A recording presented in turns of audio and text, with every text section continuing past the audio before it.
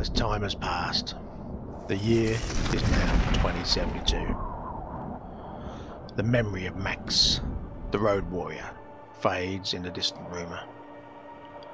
Governments banned petroleum and diesel, with electric ruling the world, until resources dried up, and the MFP interceptors were left to clear up the ensuing chaos. Roads became empty, yet littered with ugly, pointless plastic machines. Batteries dry, no engines to speak of.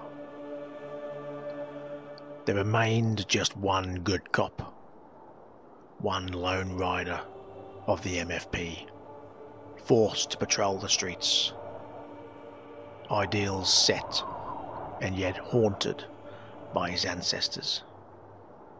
Torn between the paternal teachings of his forefather Max, with a need to protect the vulnerable, yet tainted by the maternal invasions of his foremother, Immortan Joe, eating away at his conscience to cause havoc and dread.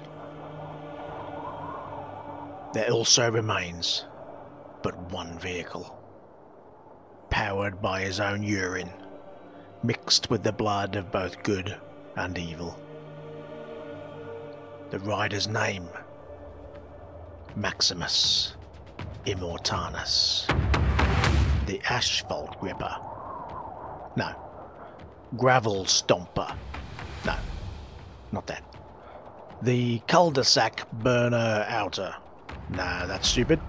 The road warrior. No, we've done that. The rectum strimmer. No, definitely not that one. The desert stripper? Almost. Okay, this time.